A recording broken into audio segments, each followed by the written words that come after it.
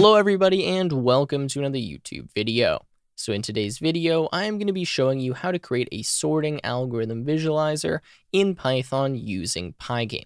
Now I have the demo in front of me, so let me show you exactly what the finished product will look like, and then I'll talk about some prerequisites and we'll get into the code. All right, so this is the program. You can see right now we're going to be looking at the bubble sort algorithm in ascending order. And if I hit space, we can actually view the visualization. Now there is ways to speed up this visualization. Right now I just have it on kind of a default setting so that you can actually view what's going on. But of course, if I want to, I can reset. So this would just give me a new starting list here to actually sort. I can change the algorithm that I want to view. So in this case, I'll go to insertion sort, and now we can see that, obviously something different is happening. And then if I want to, I can change from ascending order to descending order. So once this is done, I'll be able to do that. Right now I can't because, we're in the middle of a sort. Anyways, if I stop this by resetting, and now I change this to ascending order or descending order, whatever it is, you can see that we'll go in the opposite direction. Well, that's kind of how this program works. Now, I'm only going to show you how to implement insertion sort and bubble sort, but the way I've written this code is that it's going to be very easy to plug in pretty much any other sorting algorithm that you want. You will have to do some manual changes and figure a few things out, but if you wanted to visualize, say, heap sort or some other type of algorithm, you just have to write that sorting algorithm, make it so it draws the different steps, and well, this program would work for you. All right, so with that said, let's talk about a few prerequisites before going through all of this code in this long tutorial, and then of course I'll show you how to build this. So the first thing I'll state is that this tutorial is not designed for beginners. I'm going to assume you have some familiarity with Python and with programming in general. I'm going to be showing things like object-oriented programming, functions. I'm actually going to show you a generator as well, although I'll explain that when we get to that part. But if you are not familiar with Python and you want to follow along with this, then you should check out programmingexpert.io from the link in the description. Now, Programming Expert is the best platform to learn how to code. If you had gone through that content, you would have learned literally everything you need to know to follow along with this tutorial and hundreds of others that are for intermediate programmers on my channel. Anyways, check it out from the link in the description. You can use the code TIM for a discount on the platform. Other than that, we're going to be using Pygame here. Pygame will be for the visuals. You don't have to know Pygame. I will explain to you the few features that we use as we go through the code. So with that said, let me head over to Sublime Text and we can actually start implementing this project. All right, so I'm in Sublime Text. This is the code editor I'm going to use for this video. You can use any editor that you would like. And I have Python version 3.9 installed as well as Pygame. Now you can use any version of Python above 3.6. Now the first step here is going to be to install Pygame. If you don't already have it installed, then you can go to your command prompt or your terminal and simply type in pip install Pygame. If that doesn't work for you, I will leave two videos on the screen that show you how to install Pygame, one for Mac and one for Windows. Once we have Pygame installed though, let's go into our Python code file. Just notice I have mine called tutorial.py. And let's import Pygame. Let's import the random module. I'm going to use this to generate the starting list when we actually want to sort something, right? And then I'm just going to say pygame.init. All right, so the first thing we can do here is we can set up our Pygame window and a few kind of global constants that we want to have access to throughout the entirety of the program. So what I could do here is define maybe like 20 or 30 global variables, stuff like different colors, stuff like the window size, width, height, all of that. But that means that when I'm accessing these values in functions, I'm going to be accessing a global value. And I don't like using global variables because that means any of the functions that I write here, I can't port them over to another program if they're using something from the global scope. So instead, what I'm going to do is set up a class. I'm going to call this class game information, or I guess not game information. I guess it would be something like drawing information. And I'm going to put all of the stuff in here in this class that I want to have as kind of global values to be accessed. You'll see what I mean in a second, but for now, let's create a class. I'm going to call this, what do we want to call this? Draw, and then information like that. Now, the idea here is we'll instantiate this class at the beginning of our program and pass to it stuff like the width, the height, the starting list. It will then store all of those values as well as any additional values that we need. And then we can just pass this instance to all of the different functions that need it, and it can access all of this information. So the first thing I'm going to do here is just define a bunch of colors. So I'm going to say black is equal to 0, 0, 0. I'm going to say white is equal to 255, 255, 255. These are in RGB, so red, green, blue. Obviously, the maximum value is 255. We're also going to want green. So I'm going to say green is equal to 0, 255, and then 0. We'll want red. This is going to be equal to 255, 0, and 0. I want a gray. This will be equal to 128, 128, and 128. And then I want my background underscore color. So let's do this. If I could get the autocomplete, background color to be equal to white. Okay, so notice I'm defining all of these kind of global values as class attributes. That just means they're defined directly in the class body as opposed to a constructor. Okay, so those are all I need for right now. I will define a few more in a second. And by the way, if you see me looking over here to kind of the right of my screen, that's because I'm referencing the code that I already wrote. Obviously, I don't have all of this memorized. Okay, so now that we have all of our colors defined, these are what we're going to use for our different rectangles and the bars and the text and all of that. I want to define an initialization. And this initialization here is going to take in a width, a height, and then a list, which will be LST. Now, this list is going to be the starting list that we actually want to sort, and we're going to store that inside of this instance. So I'm going to say self.width is equal to width. I'm going to say self.height is equal to height. And then I will actually set up a few other attributes in here that we're going to need. So the first additional attribute I'm going to add here is going to be the window. So whenever we're working with Pygame, we need to set up a screen or a window that we're going to draw everything on. Now we need to access that pretty much everywhere in the program. So I'm going to put that as an attribute on the class so that it's very easy to access. So I'm going to say self.window is equal to pygame.display.set_mode. And then I'm going to pass as a tuple here the width and the height. So whenever you create a window in Pygame, this is how you do it. Say pygame.display.set_mode. Pass the width and the height as a tuple, and we will set the width and the height in a second when we actually initialize this instance. Okay, then I want to set a caption for this window. So I'm going to say pygame.display.set_caption, not a capital, but caption like that. And then I can say sorting, algorithm, and then visualization or visualizer, whatever you want to call it, but this will be kind of the name of the window.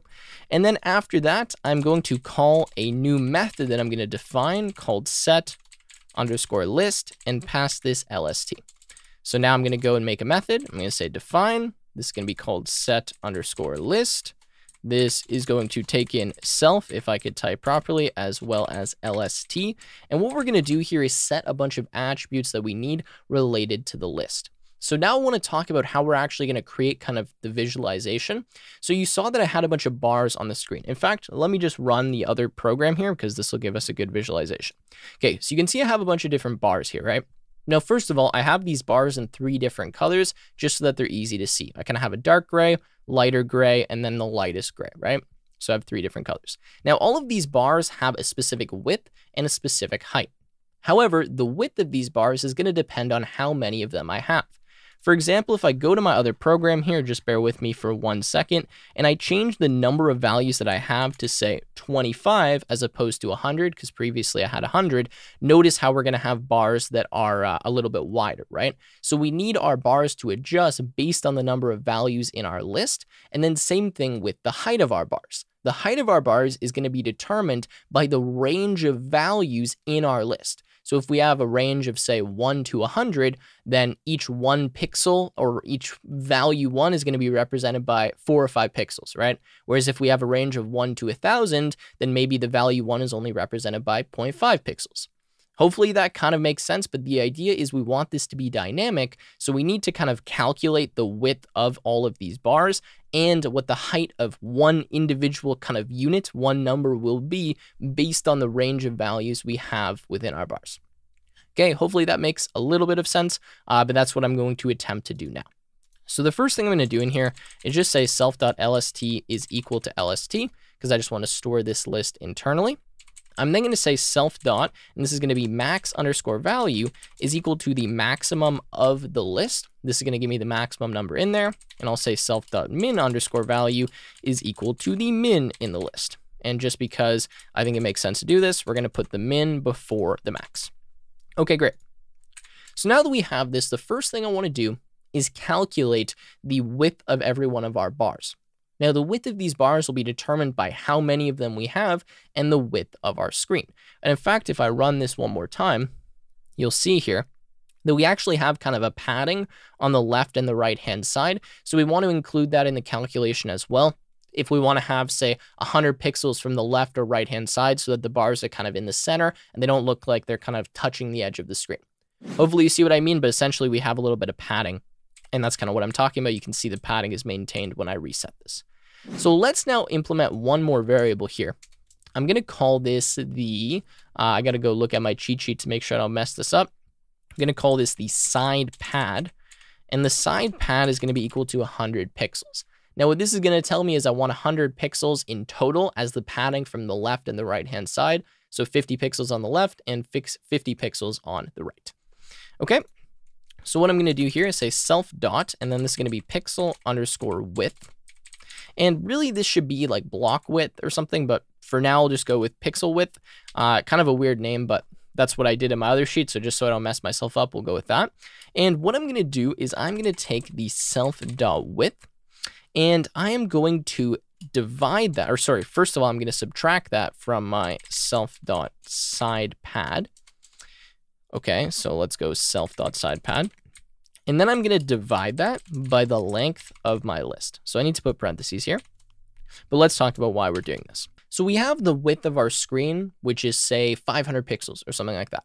And then we have a side padding, and in this case, I've made it 100. Now this is the total amount of padding, including the left and the right-hand side. So I want to determine how wide my pixels should be based on how much area I'm going to have to put them in and the length of the number of kind of blocks that I'm going to need. And in fact, you know what? Let's just call this block width because pixel width is really throwing me off. That's a very poor name. Okay, so we have block width. So I'm taking the self.width, dividing it by the self.side pad, and that's going to tell me the total area I actually have to represent each of my blocks in. So then I'm going to take whatever my total kind of drawable area is and divide it by the length of my list, which is the number of blocks that I have. Now I'm just going to round this value because we can't draw like fractional amounts. So I just want to round that to whatever the nearest decimal is. Okay, that's great for the block width. Now, for the block height, this is going to represent the height of one kind of unit of a block. This is really weird to explain, but let's say we have the number 100. Essentially, I want to multiply this by the block height to determine how high 100 should be, right? How large should that be on the screen? And this is going to depend on the largest number in my list and the smallest number on my list, because again, if say the largest number is 10,000, then 100 is going to be quite small. But if the largest number is 100, then this is going to be the maximum possible height. Hopefully that makes sense, but that's what this next calculation is going to do, which is a little bit complicated. So I'm going to say the self.height, then this is going to be minus the self.top underscore pad. And the top pad is going to be the padding that we're going to have to allow us to draw like the controls and some of the text at the top of the screen. So I'm going to implement my top pad now. I'm going to say top pad is equal to, and for now we'll go with 150 pixels. We can always modify this later on. Okay, so we're going to have the self.height minus the self.top pad. This is going to tell us again the total drawable area that we have. And then what we're going to do is divide this by the self.max value minus the self.min value. And we're going to round all of this. So let's round all of this in parentheses. So the reason I'm doing this is the maximum value minus the minimum value is going to tell me the number of values in my range. So if the minimum value is 1 and the maximum value is 100, then the range of numbers I have is 99, right? I have 99 distinct numbers. Whereas if we have something like 1,000 and maybe negative 10,000, I'm going to have a much larger range. And so the height of kind of one unit is going to be a lot smaller. Again, hopefully that makes sense, but that's kind of what this calculation is doing. Okay, now the last thing I'm going to do is say that the self.start underscore x. So this is where I'm going to start drawing my blocks for the x coordinate is going to be equal to, and then this will be the self.side pad integer divided by 2 just to make sure I get a whole number. Now, just to quickly explain the coordinate system of Pygame in case you're unfamiliar, let me load this screen back up. The top left-hand corner of the screen is 0, 0. So as you go down, the y increases, and as you go to the right, the x increases. So when I say something like start at self.sidepad over 2, that's telling me to start kind of right here where this block is starting, right? Hopefully that makes sense. Okay, so there we go. We are almost finished the DrawInformation class. There's a few other things we need to add, but for now, I think this is fine. And I'm just double checking to make sure we didn't mess anything up. Looks good so far. Okay, so now that we have this class, the next thing I want to do is write a function that's going to generate the starting list for us, because we need a starting list to actually sort. And we'll be able to determine, how many elements we want in the list and what the range of the elements is. So I'm going to create a function. I'm going to call this generate starting underscore list. Okay, and this will take in n, and then min and max, and I'll just make these val so they don't shadow the min and max function. Okay, so n will be the number of elements that we want in our starting list, min will be the minimum possible value, and max will be the maximum possible value, and we'll just randomly generate a list here. So I'm just going to say lst is equal to that, and I'll say for underscore in range n, so just do this n times essentially. Then I'm going to generate a random value, so I'm going to say value is equal to random.randint, and I'm going to put this between the min value and the max value, and this will give me a number within this range inclusively, meaning it will include both the minimum and maximum value as possible values to generate. Okay, then I'm going to say lst.append value like that, and if I wanted to, I could shuffle this list, but this will already give me a random list of values. So what I can do here is just return lst. Great, now we have our starting list generated.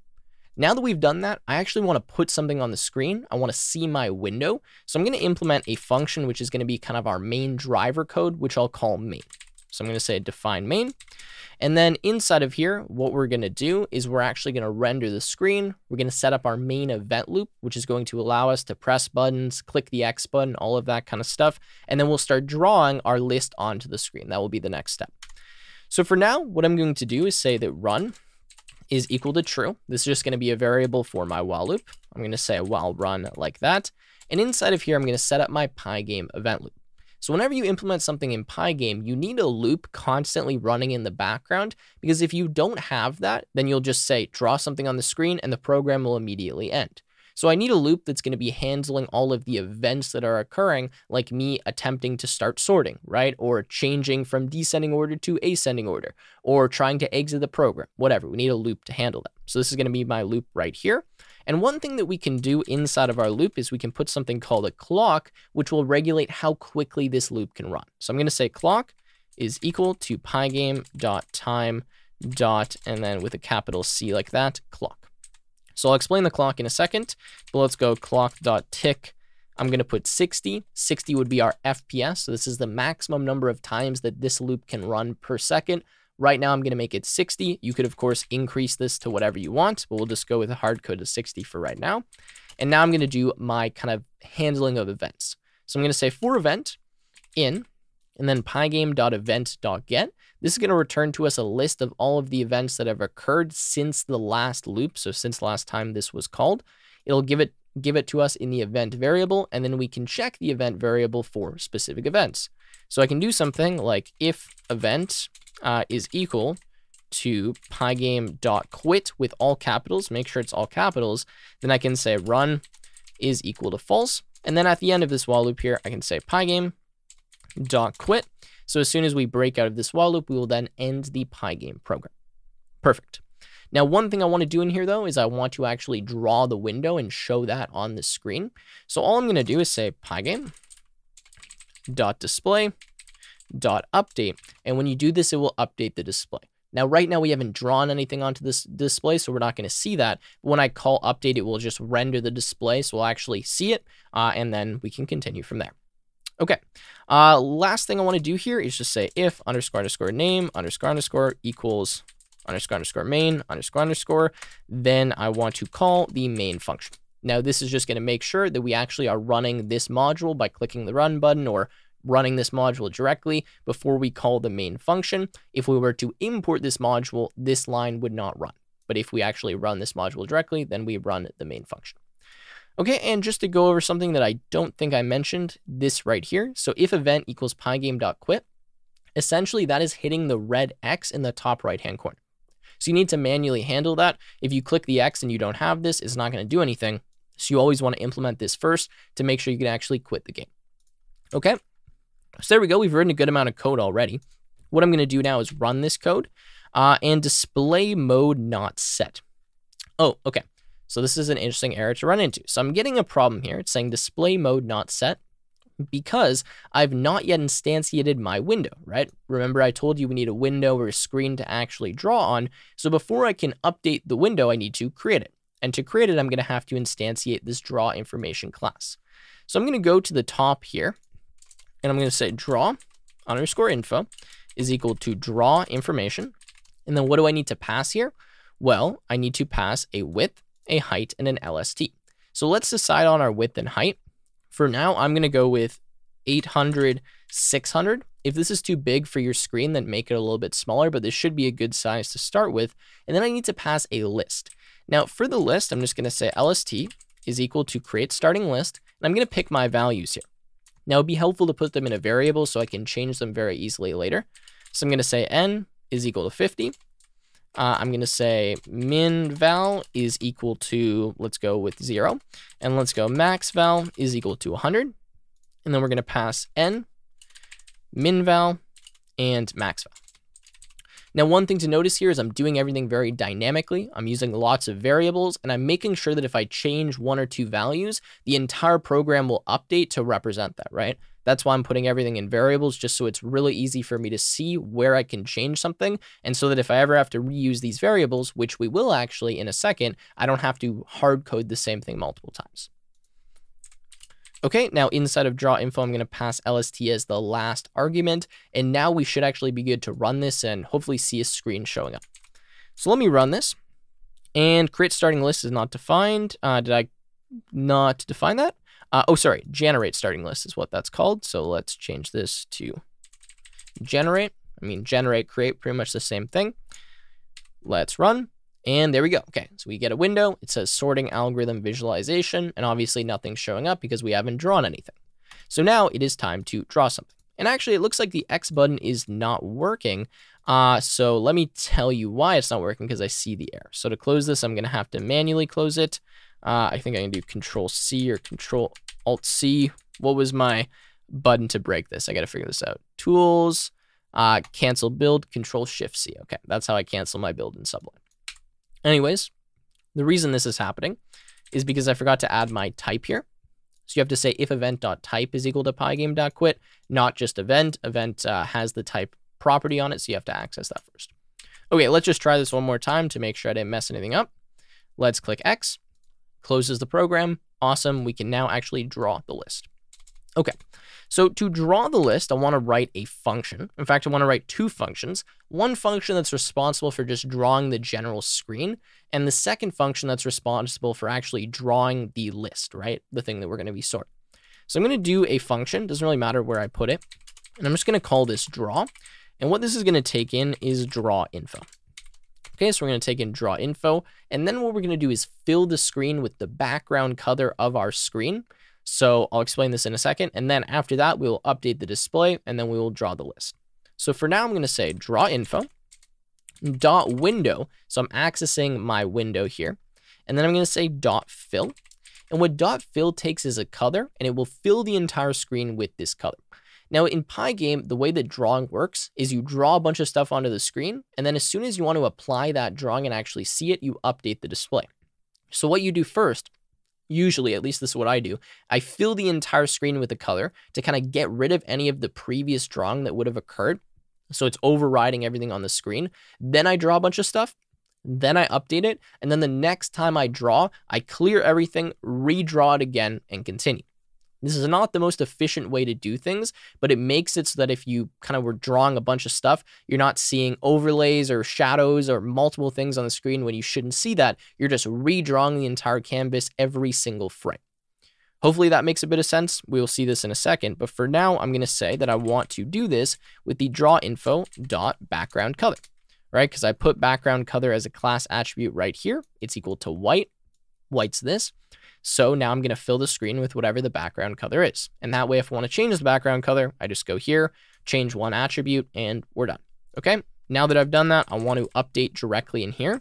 So I'm going to say pygame.display.update.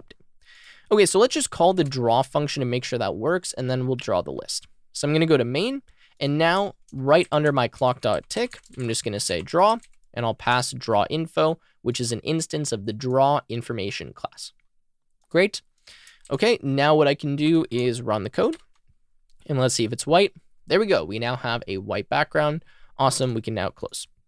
Okay, so now that we've done that, we want to draw the list. Now I'm going to put drawing the list in a separate function because we're going to do some more drawing stuff in here, but drawing the list is kind of a separate thing, right? So I'm going to say define draw list like that. I'm going to take in DrawInfo, and for now, I think that's actually all we need. Now, this is a little bit complicated here, drawing the list. I will explain obviously as I go through, but we have to look at every single element in our list. We have to determine the height of that element and the x coordinate of that element, and then draw a rectangle representing it. And we also want to make sure that we're drawing all of these rectangles in a slightly different color, so a different gray, right? So we can actually see them. Because if we don't draw them in a different color, it's just going to be all kind of squished together. So now what I want to do is add the 3 different colors for my, blocks, rectangles, whatever. So let's go to DrawInformation, and let's create something called gradient. I think that's how you spell gradient. I'm going to do gradients. Now this is just going to store 3 colors, which are going to be kind of my gray gradients. Now I don't think they're really gradients. I could probably call them grays, but I went with gradients, so we're going to keep them. So for now, the first one will just be gray. And then the next one is going to be 1, and let me look at my cheat sheet here. Okay, 160, 160, and 160. And then the last one will be 192, 192, 192. Now I also could put these in variables and call them like dark gray, light gray, medium gray, whatever. For now, we'll just do this. In fact, it's probably going to make sense to just get rid of gray actually and just manually hard code it in, because there's not really a point to me having one of those as a variable, but not the others. Okay, so there we go. These are our gray gradients, and now I can use these when I'm actually drawing my rectangles. Okay, so now let's go inside of draw list, and what I'm going to do is iterate over my list. So I'm just going to say that lst is equal to drawinfo.lst, just so I don't have to keep writing out drawinfo.lst. And I'm going to say for I val in enumerate lst. Now enumerate is going to give me the index as well as the value of every single element in my list, so this will be good to use when looping through. Now what I need to do is calculate the x coordinate and the y coordinate for the top left-hand corner of this rectangle, because when we draw a rectangle in Python, we draw it from the top left-hand corner, then we draw it down and to the right, depending on the height and the width. Okay, we also need to calculate the color because we're going to have a different gray color depending on what rectangle we're drawing. So I'm going to say x is equal to, and then this is going to be drawinfo.start_x. This is the starting x position, plus, and then this is going to be I multiplied by, and then the drawInfo dot, and this is going to be the block width. I think that's actually good for x. That will tell us where we want to draw our block. And if I is 0, so it's the very first block, then that means we're going to draw it exactly at the starting x position, which is what we want. Perfect. Now we're going to do y. Now y is going to be at, this is actually going to be the value multiplied by the drawInfo dot, and then this is going to be the block height. However, I need to offset this by a certain amount. So actually, let me load up the program again and just talk about this because it's a bit more complicated than I remember. So what we need to do here is we need to draw the taller rectangles higher on the screen, right? So you can see this guy's obviously higher than this guy. Now we start drawing from the top left-hand corner, which means I need to draw from a higher y coordinate, meaning like a lower y coordinate value, because y0 is up here. So y, say 200 is where my mouse is, right? So I need to kind of do the reverse of what is intuitive here. I'm going to figure out what the height of this rectangle needs to be, and then I'm going to subtract that from the height of the screen, and that will tell me the starting coordinate, so then I draw it downwards starting from there. Hopefully that makes a bit of sense, but this is going to be a bit different than what I wrote out here. In fact, it's going to be completely different. So what I'm going to do here is write draw_info dot height, so the height of the screen, and then I'm going to subtract that from, and then this is going to be a little bit different here. I'm going to take this outside of the parentheses, and I'm going to say this is going to be the value minus, and then this is going to be the drawInfo dot minimum value.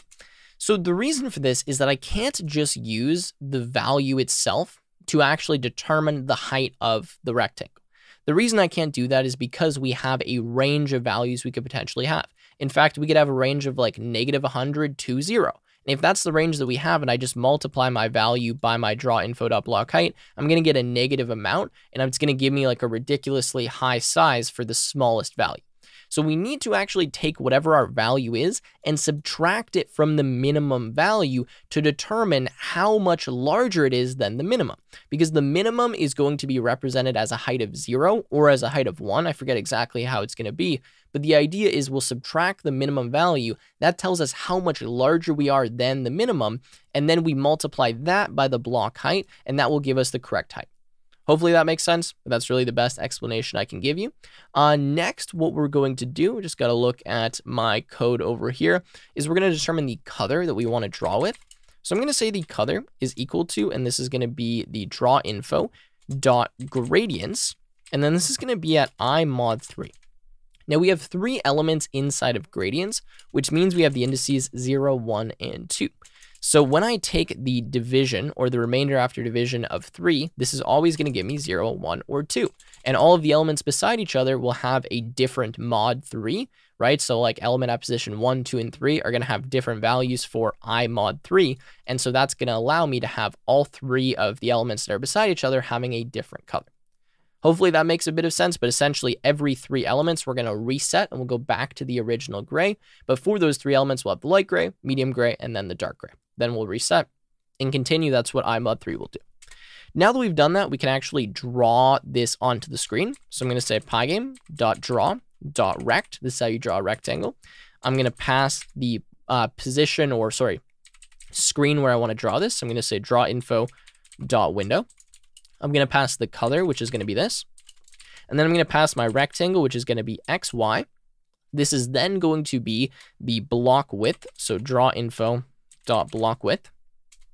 And then DrawInfo.block height is correct, but we're going to need to determine how high this block actually is so that we know how far down to draw, right? Because we figured out the top left-hand corner position, but now we need to figure out how much downwards we want to draw. Now, we could really just do this. We could just do height. And in fact, that will work because if anything, we'll draw off the screen, but we will always fill down to the bottom of the screen. So hopefully that makes a bit of sense. Like if the height of our block is 300, then we can just draw a height of 500 because if we draw 200 over, it just won't show up because it's going to be beneath the screen. So I'm just going to be lazy and go with that for now. You could calculate the precise height using the value, but I don't want to do that. So I'm just going to do this. Okay, so I think that's going to be good for now. Yeah, that should actually be good. We can just draw the list like that. So now what I'm going to do is inside of the draw function, after I clear the screen, I'm going to draw the list. So let's go draw list. Let's pass draw info like that. And then we'll update the display here. And fingers crossed, we should be seeing the list showing up on the screen now if I run the code. Okay, so let's go ahead and do this. And let's see what we get. And it says block width is not defined. Okay, so let's see where I did block width. Oops, I need to do draw_info.block width when I am drawing my rectangle. Okay, so make that fix and hopefully we should be good now. Let's try this. And there we go. We can see we have all of our rectangles showing up. And let me just run this a few times and show you that it's going to work for different values, right? Because I'm randomly generating the values when we initialize this. So we should be getting slightly different sizes for our stacks or blocks or whatever you want to call them. Okay, perfect. That is looking good to me. Now what I want to do is just implement the ability to reset the stack size just so that we can go through a bunch of different options and check to make sure that's working. So I am going to now implement a key press for the R key on your keyboard. So when you click that, it will then reset the list, okay? So I'm going to say if, and then this will be pygame.event is equal to pygame.keyDown. And I'm actually going to say if this is not equal to keyDown, then continue. So if we're not pressing any key down, we're going to continue, which just means we're going to go to the next event in the for loop. Otherwise, though, so if we do get past this, it means we did have a key down. I'm going to say if pygame.event.key is equal to pygame.K_R. You kind of have to look them up for all of the different keys, but this will give you R. If you wanted A, it would be like K_A. If you wanted space, it'd be K_space with all capitals on the space. For all the letters, it's usually just the lowercase letter. So in this case, we'll just go with R. And now what I will do is I'm just going to reset the list. So I'm going to say that LST is equal to this. So we'll say LST is equal to generate starting list and min val and max val. Notice why I put these variables here now so that we can reuse them again. And then I need to set the list on my DrawInfo class. So I'm going to say DrawInfo.setList and then pass LST, because remember, DrawInfo is storing this list. So we need to reset it on the DrawInfo class. Otherwise, it's not going to update when we're actually drawing, because look, all we're passing is DrawInfo, right? So now when I press R, it should actually reset this. So let's run the code and let's see if that's the case. Okay, so when I click R, it doesn't seem to be working. So let me see what I messed up here, and then I'll be right back. All right, so for some reason, I decided to put a preface of Pygame before my events. We don't need to do that. We do need them here before keydown and K_R, but I don't need Pygame.event because I just want to access the event variable. So that's the issue I was having. So I'm going to remove those, and hopefully now this should be good. Okay, so let me try. And okay, it still doesn't seem to be working, so let me have a look and I will be right back. All right, another silly mistake here. I really should just look at my code because I'm trying to do this off the top of my head, but I need to add a dot type here. So it's saying if event is equal to pygame.keydown, I can't do that. I need to do dot type, just like I did here. Now, hopefully this should work. Fingers crossed. Let's run the code. Let's hit R, and then there we go. We can see we're getting many different stack sizes showing up on the screen. Exactly what I wanted. Perfect. Okay, so now that we have that, really what we can do is actually implement the sorting algorithm itself, and then start actually kind of drawing the steps in the sorting algorithm. That's going to be the most complicated part, but we've got kind of the main, I guess, foundation done for this application, and really all we need to do is make it so now we can draw what's happening in the sorting algorithm, which of course involves implementing the sorting algorithm itself. So the first thing I'm going to do here is implement a key press for space, so that when you hit the space key, it actually allows you to start sorting, and then we'll implement the sorting algorithm. So just like I did here, I'll actually copy this. I'm going to say elif, because if it wasn't that key R, then we'll check if it's something else. So elif event.key is equal to pygame.key_space, because this is how we're going to start sorting.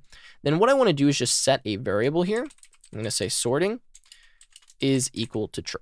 Okay, so I'm going to go up to the top of my program. I'm going to say sorting is equal to false. And then this will kind of tell us, okay, are we sorting? Are we not sorting? And I'm also going to add something here that says, and sorting is equal to false, double equals, to make sure that we can't start sorting if we're already sorting, right? Whereas if we want to reset, that's fine. We can reset if we're currently sorting.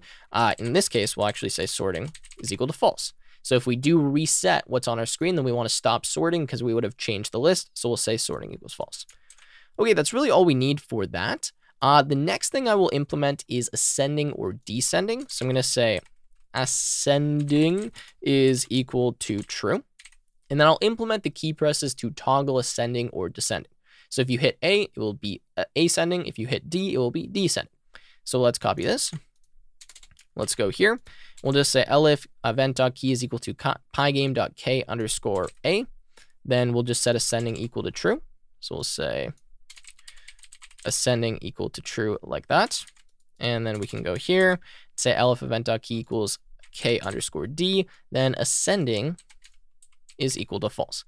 And I'll just make sure that we can't do this while we're sorting. So I'll say and not sorting and not sorting. Okay. Nice. Now, I actually want to wait till the very end to do this sorting algorithm part. I just want to draw on the screen the different controls. So I'll show you what this looks like. But if you look at my window, notice how we have kind of like what we're currently doing. And then we have reset, space, A, D, and the different toggling for the different sorts. So I want to actually draw that onto the screen, and then we'll implement the sorting algorithm. So to do that, we need to set up a font. So whenever you want to draw something in Pygame, you need a font. And you get that by using the following. Do something like font is equal to pygame.font.sys font. Then you need to give it a actual font. So I'm going to say Comic Sans. There's a bunch of options here, but Comic Sans is just always the one that I use. Then you need to give it a size. For now, I'll go with 30. Now, this is going to be my regular font. I also want to have a large font. and the large font is going to have a size of 40. Okay, so there we go. I've just defined the fonts on DrawInformation so we can access them any place that we're drawing. Perfect. So now let's go to Draw, and let's actually implement kind of the control text. So whenever I want to show text on the screen, what I need to do is use a font to render a text kind of surface or object or painting or whatever, and then I put that onto my window. So I'm going to do the following. I'm going to say controls is equal to, and then this is going to be draw_info dot font, and then dot render, and then I'm going to put what I want to render. So let me actually just copy this in so I don't mess it up. Okay, let's grab it from my other screen. So this is going to be R is reset, and then I have the pipe, and then space is start sorting, A is ascending, and D is descending. I'm going to put a 1. This is the anti-aliasing. Just make this 1. It's essentially like the sharpness of the lines. So always make the middle parameter 1 here. And then the color, and in this case, I just want it to be black. So I'm going to say DrawInfo.black. Of course, you could hard code in black as well, but we'll just go with that to make it more readable. Okay, so now that we've actually rendered the font, let me see if I can just let you guys see this so it's still on the screen here for a second. What I need to do is actually display this on the screen. And I want to display this perfectly in the center, so I'll show you how to do that. So to draw, I guess, text onto the screen, you do DrawInfo.window. Need to access your window. Then you're going to use .blit. Blit will just take a surface and blit it onto another screen. So that's what we're doing here. I'm going to pass the surface, which is controls that I want to actually blit. And then I pass the XY coordinate where I want to display it. Now the Y coordinate, I can just manually set as like 10 or something like 5. So it's very close to the top of the screen. But for the X coordinate, since I want it perfectly centered, I need to do some kind of math to figure that out. So I'll show you what the math looks like. I'm just going to open up Paint. So let's go Paint like that. And we can see what it looks like. Okay, so let's say I have a window that looks like this, and I have some text, and I want it perfectly in the center of the screen. Well, I have the width of the window, which is like W, right? And then I have the width of my text. Let's just call this T, okay? So the way that I actually determine where this coordinate is, because that's what I want to determine, right? I need the top left-hand corner of the text, because then it will draw going from the right of the top left-hand corner. The way I determine this is I start by saying, okay, well, the middle of the screen is right here. That is W/2. Now, I'm just using my mouse, so please excuse the massive discrepancy in font size, but W/2 is the middle of the screen. Now, that's fine if my text was, say, 1 pixel. I could just draw it right here. However, if I start drawing my text right here, then it's going to go off the screen. It's not going to be centered. So what I now need to do is take T/2, so the, width of the text, and then if I take the width over 2 and I subtract it from the text over 2, that actually gives me this coordinate right here. So hopefully that makes sense. But if you see that we have a width of, let's get rid of all this.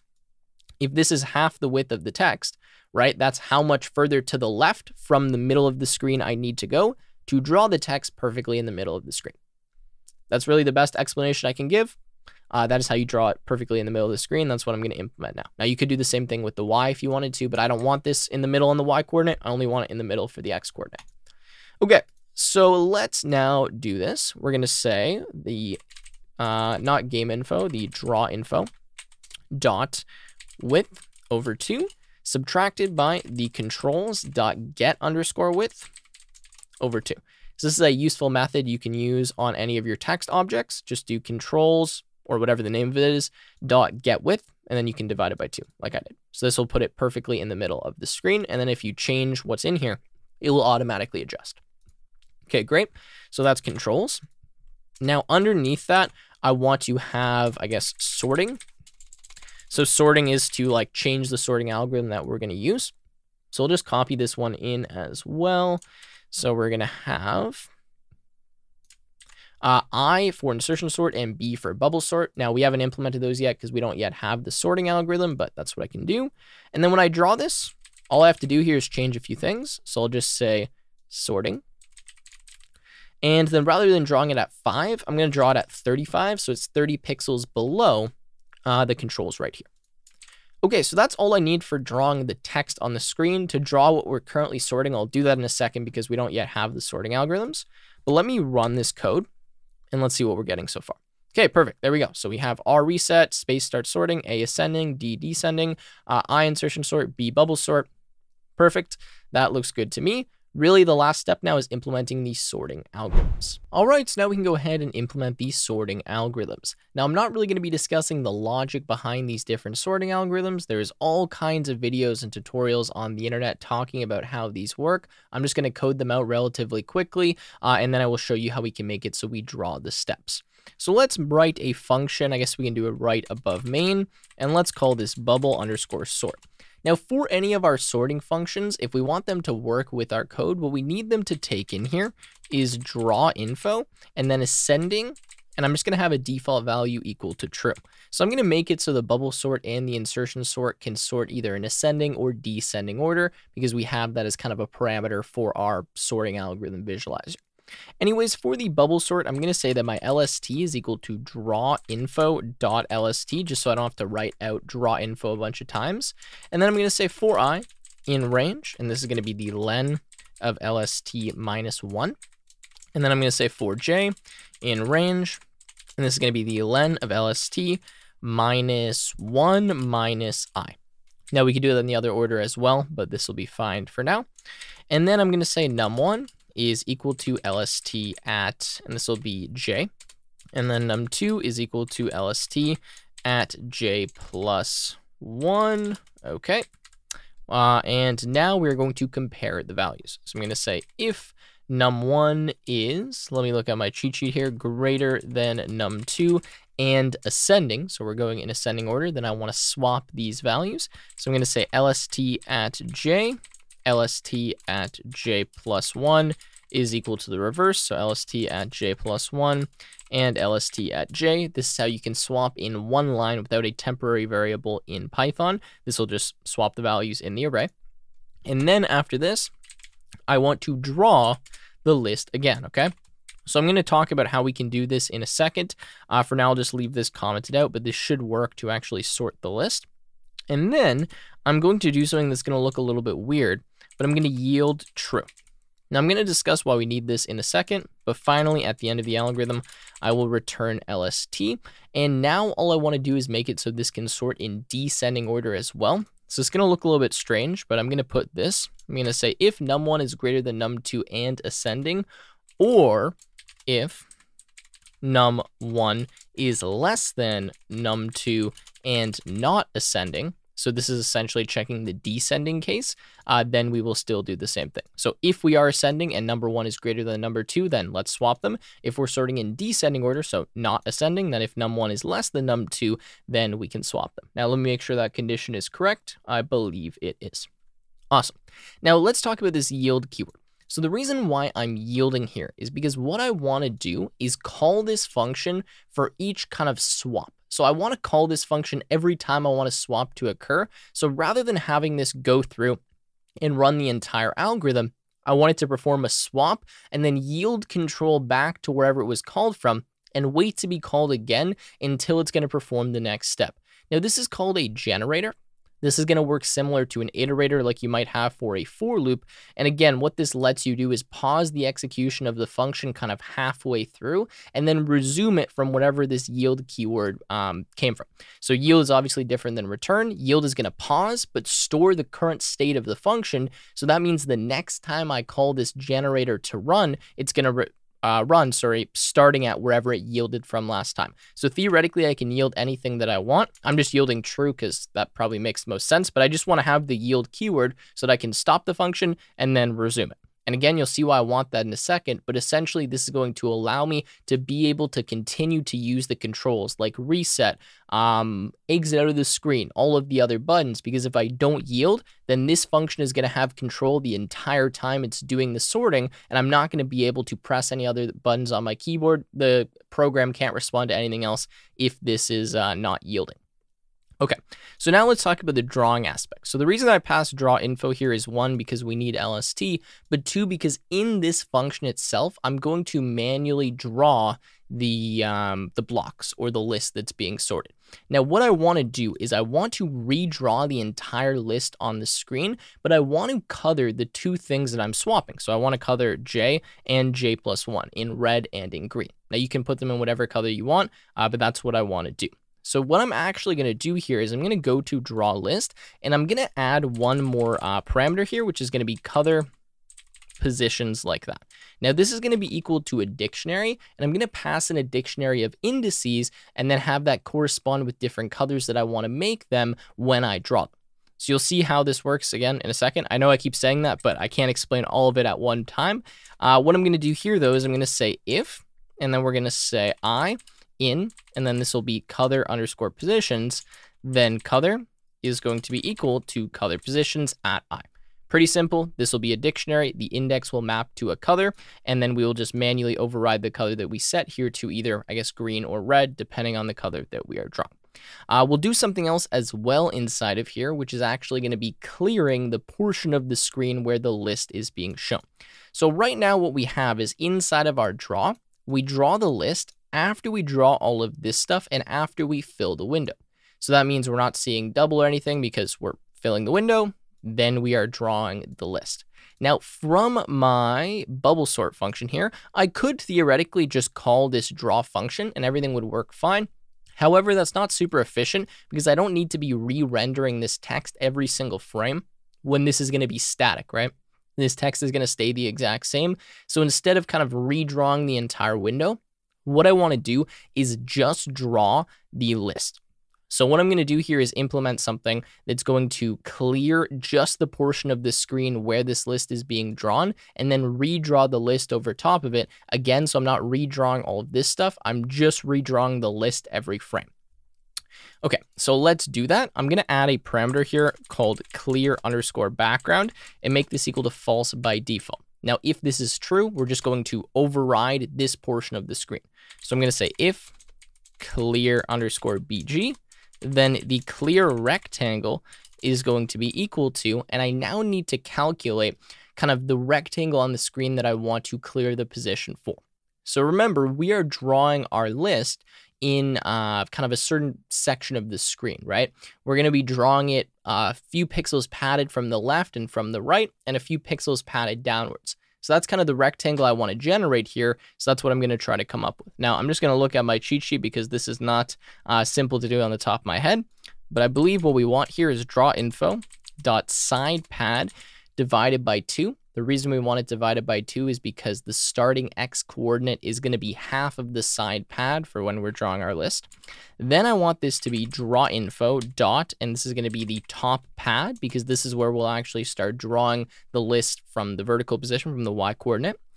And then after this, I need to calculate the width and the height. Now the width is simply going to be drawinfo.width minus drawinfo.sidePad. This will subtract the left and the right hand side pad, so this is correct. And then I want the drawinfo.height, and this is going to be subtracted by drawinfo.topPad.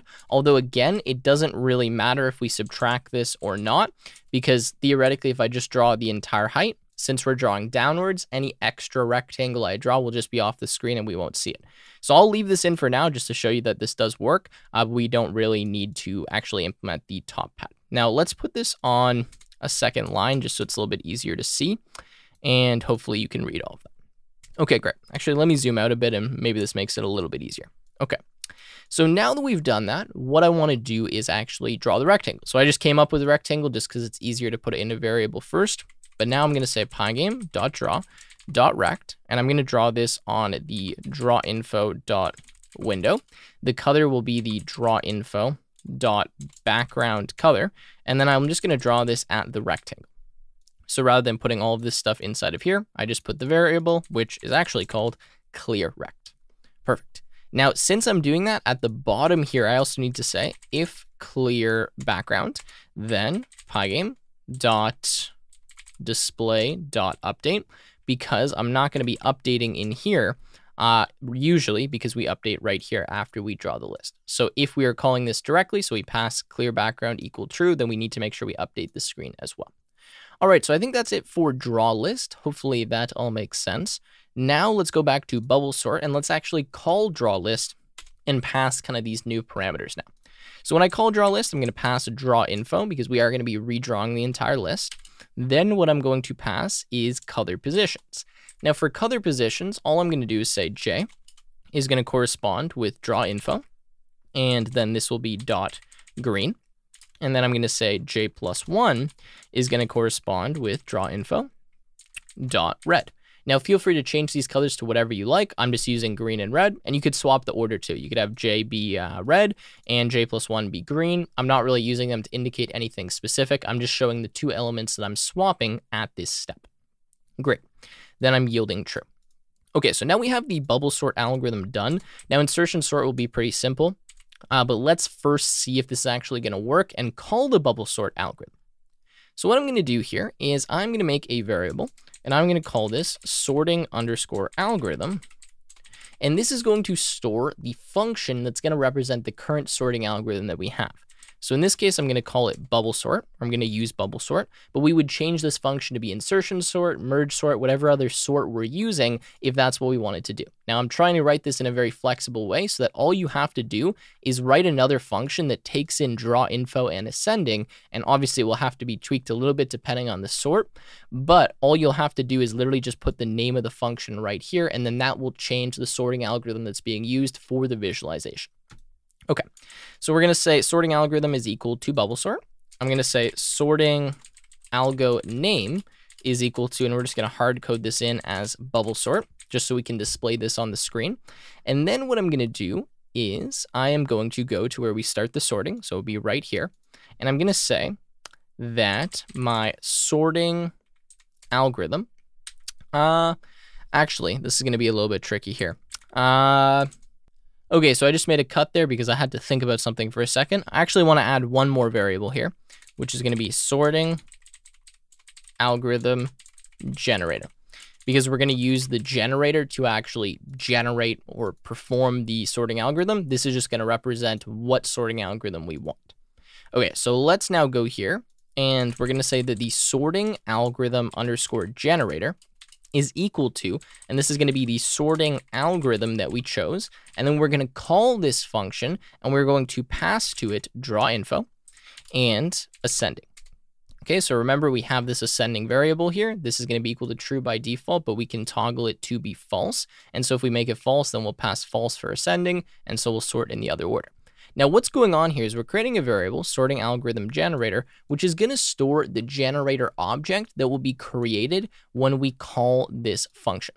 So this is something about generators. As soon as you put a yield keyword, it makes a function a generator, which means when you call it, the first time you call it, it actually returns to a generator object. So it's not going to return to me LST. It's not actually going to run any of this code. It's going to give me a generator. And then for me to actually use that generator, I need to manually call the next method on it or iterate over it. So this isn't meant to be an entire lesson on generators. I do actually have a video on my channel. I'll put it up on the screen. It's generators explained in Python. In case this is very confusing, you can go through that. You could also check out Programming Expert. We have an entire lesson on that as well.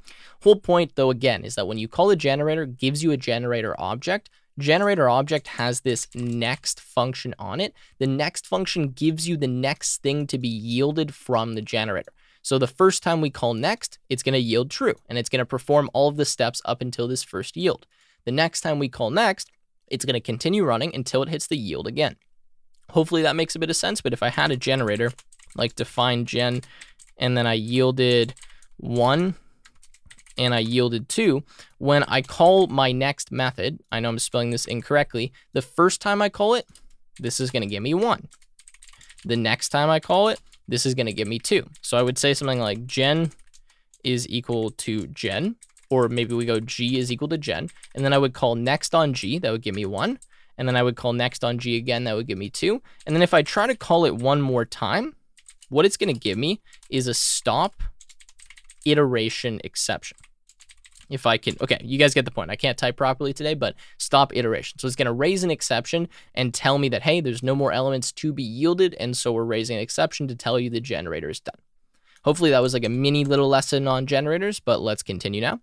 So now that we have actually created the generator object, I want to put something at the top of my while loop here, and I want to say if sorting. So if we are currently sorting, then what we want to do is try to call the next method on our generator. So we're going to say try, and oops, that's not what I wanted. I'm going to say try, and then this is going to be next on, and what is it called? Our sorting algorithm generator right here. And then I'm going to accept the stop iteration exception. And I'm simply going to say sorting like this is equal to false. Okay, and then otherwise, I will just normally draw. So let's explain this here. Why is this? My autocomplete is just being annoying right now. Draw tab. Okay, there we go. So what I just did here, understand this is a bit confusing, is I said if we are currently sorting, then what I'm going to do is try to call this next method. Now, if this doesn't work, which essentially means the generator is done, I'm going to raise or I'm going to accept the stop iteration exception, and I'm going to set sorting equal to false because that would mean, okay, the generator is finished. Now, if it's not, we're just going to keep calling this constantly until we finish sorting the list. Once we're done sorting the list, stop iteration is raised. We then accept that. We say sorting is equal to false, and then we could sort a different list or reset it or do whatever we want. But I'm just calling next on sorting algorithm generator, which we initialize right here when we start sorting. And the way we do that is by using the sorting algorithm variable, which I put right here, which is equal to bubble sort. So bubble sort is the name of the generator function. We call bubble sort, gives us the generator object. We then call next a bunch of times, and hopefully by now you get the point. So at this point, we can try this out, and we can see if this is going to work or not. I have a feeling we'll get a few bugs, but let's try it and see. Okay, so I am just going to hit space, and I see that nothing is happening currently. I hit space, nothing is happening, and I believe that may be because we're not actually, oh, okay, so it did sort, but it wasn't showing me any updates on the screen. That's a little bit strange. Let me have a look here, and then I will be right back. All right, so I found the error. I'm sure many of you probably saw this, but I forgot to pass my other attribute or other parameter here true.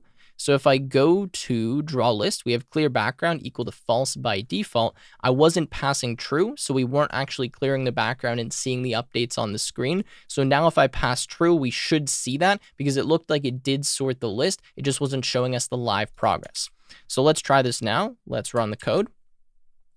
Okay, and let's hit space, and notice it's showing this to us. Now, we're getting a bit of red at the top. The reason for that is that my background, I guess I must have drawn it in the wrong location, so we'll fix that in a second. But you can see that it is actually giving us the visualization, and there we go. That looks pretty good. So let's try to fix this now, because it looks like I messed this up. So let's go to, where are we? Draw list. Okay, so I'm drawing the top Y coordinate at drawinfo.toppad, but it looks like we're drawing, I guess, the rectangles above the top pad for some reason. That's a little bit strange to me why the rectangles would be drawing above the top pad. I just want to see in my other code here what I would have put for this and why this isn't working. So let me have a look and I will be right back. All right, so I've just found the fix. My apologies for this, guys, but this happens when we're recording hour-long videos. Anyways, I have self-adopt block height here, and previously I had round.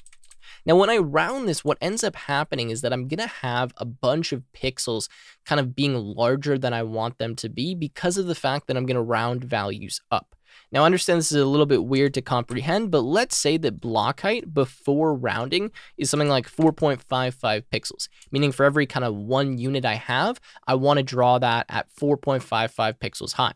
So now imagine I have 100 units that I want to draw at 4.55. Well, if I round this value up to 5, that's going to give me an additional, say, 20 pixels or something like that I'm drawing additionally, which is going to be going into my self.toppad because I rounded up. So I'm getting kind of a rounding precision error. So what I want to do instead of rounding is I just want to math.floor this, which is going to put this down automatically. So even if I'm at like 4.99, it's just going to round it directly to the floor to make sure I'm never going to be above this top pad. There might be a better solution to this, but I think math.floor is the easiest. So we're just going to go with that because it will still make this scaling correct for all of our values. We just won't be utilizing as much space as possible in some situations, which is fine. So I'm just going to say math.floor. However, that means we need to import math. So make sure you import math at the top of the program. Now that should be the fix. I think that should be good. So let's run this here and let's test out our code because we're pretty much almost done. So I'm going to hit space. Looks like everything is working fine. And yeah, that is looks great to me. Now I'll show you how to speed this up in 1 second. But for now, this is a pretty good speed. And you can see that we sort this successfully. So let's reset using R. Let's change this to descending. We'll have to add our title to tell us what algorithm and if we're ascending or descending. We'll do that in a minute. But now let's run this, and we should be getting it in the opposite order because I toggled this to descending instead of ascending. Perfect. That looks good to me. Nice and quick sort, although not really considering we're using bubble sort. But yeah, looks good. Awesome. So let's reset. And yeah, looking good. Okay. So now what we will do is we will add the title telling us what sorting algorithm we have, if we're ascending or descending. And there was something else that I wanted to do that I forgot about. I wanted to show you how to speed this up. Yes. Okay. So if you want to speed this up, just change your clock.tick here to be a higher number. So watch what happens if I make this 120 now. And you will see that we should go a lot faster. Yeah, so when I hit space, you can see we're going significantly faster than we were before. And if you want this to go at the maximum possible speed, then just remove the clock tick. Now, for some of you, even when you increase the clock tick to a large number, it's not going to go any faster. That's because you're being limited by the speed of your processor. In this case, I have a pretty fast processor, so this is running quickly. But if you're on an older computer, you may notice this happens significantly slower than what's happening here. Okay, so let's add the title now. In order to add the title, I need to pass a few more things to draw. So when I draw here, I need to pass the algo_name and then ascending as well, telling me if we are ascending or not ascending.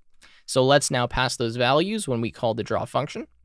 So let's go to draw and let's pass the sorting algorithm name, okay, and ascending. Perfect. So now we can go inside of here, and what we're going to do is just render some text and display that information. So I actually want to render this above my controls and my sorting. So what I'm going to do is now put these a bit lower. I'm going to draw this at 35, and I'm going to draw this at 65, and then the other text that we draw, I'll just draw at 5. Okay. So now we are going to have, instead of controls, this is going to be, I guess, title. Title's fine for now. We then want to blit the title. Again, we want this in the middle of the screen, so we're going to put this to title. But what we actually want for the title is going to be different. I'm going to put an F string here, and I'm just going to put inside of curly braces the algo name. And then this is going to be a little bit weird if you haven't seen this, but I'm going to write an if statement that writes ascending if we're ascending and writes descending if we're not ascending. So I'm going to say ascending. Make sure you're using single quotation marks, by the way. If you use double, then you're going to get an error because we surrounded the F string with double quotation marks. But I'm going to say ascending if, and then this will be ascending, else this will be descending.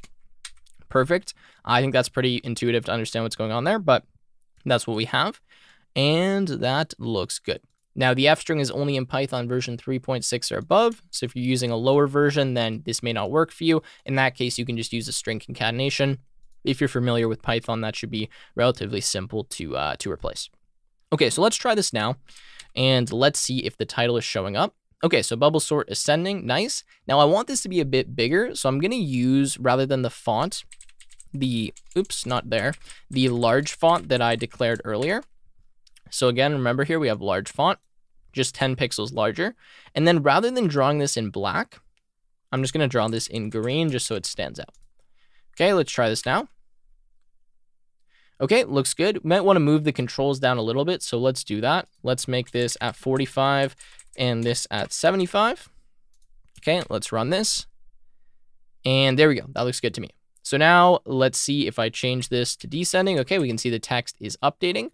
And now all we need to do is implement insertion sort because, as we can see, our sorting algorithm is visualizing, is working properly.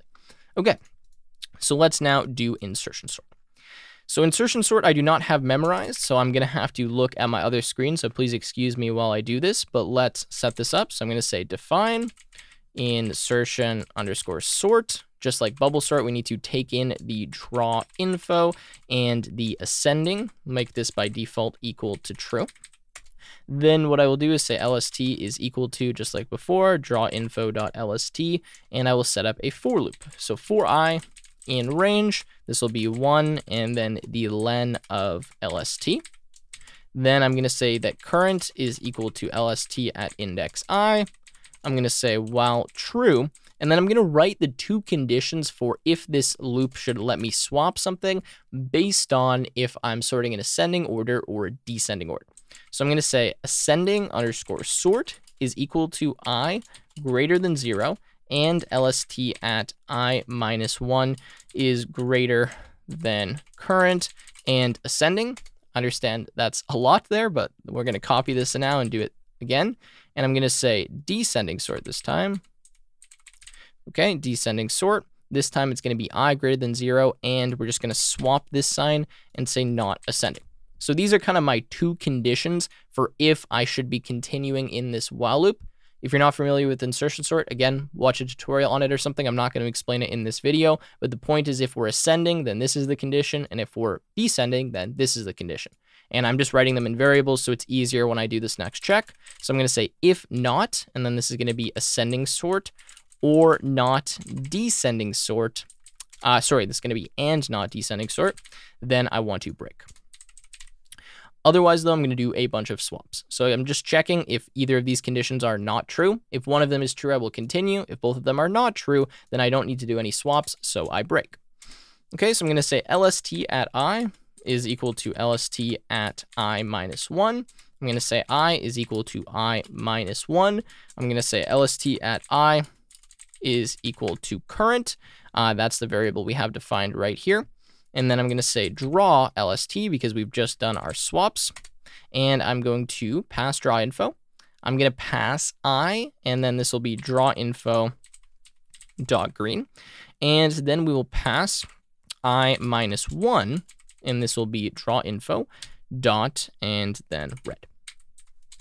Okay. Then we need to pass true. And I think after we yield true here, and we finally return LST, we should be good. Now I understand I just kind of speed coded that out, so I'll walk through this quickly. We have our list, we have our for loop, current is equal to LST at I, and then while either of these two conditions is true, based on if we're sorting in ascending or descending order, we're going to perform the swaps. So we're going to say LST at index I is equal to LST at I minus 1. I is then equal to I minus 1, so we're actually modifying this iterator variable right here. And then we're saying LST at I, which we just changed here, is equal to current, which is this value. So just moving it in the list. Then we've performed swaps here. So the two values that I want to highlight is I and I minus 1. Now this needs to be in capitals. My apologies. I'm going to do this in the other order. I'm going to say I minus 1 and then I like that, just to be consistent with what we did here. Okay, then I'm yielding true. The reason I'm yielding true is because I just did a swap. So every time you do a single swap, you should yield, just so that you give control back to the main loop so that you can then press a button, reset, pause, whatever it is that you need to do. Okay, so now we have insertion sort. I think this is just good to go. So let's now look at how we can swap between the two. So what I'm going to do is add some buttons here. One that is for I, insertion sort, and then B for bubble sort. So let's copy this. Let's paste this in twice. And rather than Pygame underscore D, this is going to be I. I don't care if I'm sorting or not. Actually, maybe we won't let them swap it if they're still sorting. So we'll leave that in. And then if they hit I, then what I'm going to do is say that the sorting underscore algorithm is equal to insertion sort. And then we'll just change the algo name. So sorting algo name. Okay, and then the name will be insertion sort like that. Okay, nice. Now let's copy these into here. Let's change this key to be B. And then of course we just need to adjust this so that this is now going to be bubble sort. So bubble sort like that. And then this will be bubble sort. Okay, that's actually all we need to do, because now we will just change this function that we're using for the sorting algorithm and the sorting algorithm name. Everything else will automatically be handled for us. And just like I was talking about before, all you need to do to implement another sorting algorithm here is write a function that acts as a generator. So you just need a yield keyword whenever you want to draw something. Make sure you take in draw info and ascending, and then you should pretty much be good, so long as you are calling draw list at the appropriate time in that sorting function. Now, this has to happen in place. If you're not doing this in place, then you're going to have to kind of come up with a different visualization technique, because this is only going to work for in-place sorting algorithms. Anyways, let's run this now and see if this works to toggle the different algorithms. So I'm going to click B, or I'm going to click I. Now we're in insertion sort ascending. Let's change it to descending, and let's run this. This looks different than bubble sort, I think. Yeah, it looks like insertion sort to me, but let me just confirm and we'll run bubble sort and see if we get it differently. Okay, so let's reset. Let's go to bubble sort and let's run this. Okay, perfect. So bubble sort is working differently than insertion sort, which is what I expected. Awesome. So I think with that said, that is going to wrap up this video. Hopefully this gave you a good kind of platform to build a sorting algorithm visualizer. There's a few optimizations that could be performed here. Not everything is completely perfect, but I think for a YouTube tutorial, and again, giving you kind of a foundation and base, this is a really good starting point. If you guys have any recommendations for how to improve this, please leave a comment down below. It's unlikely I'll make another video on this, but you could help someone else out, which is always appreciated. If you guys enjoyed the video, make sure to leave a like. Make sure to check out Programming Expert from the link in the description. Use code TIM for a discount, and I will see you in another YouTube video.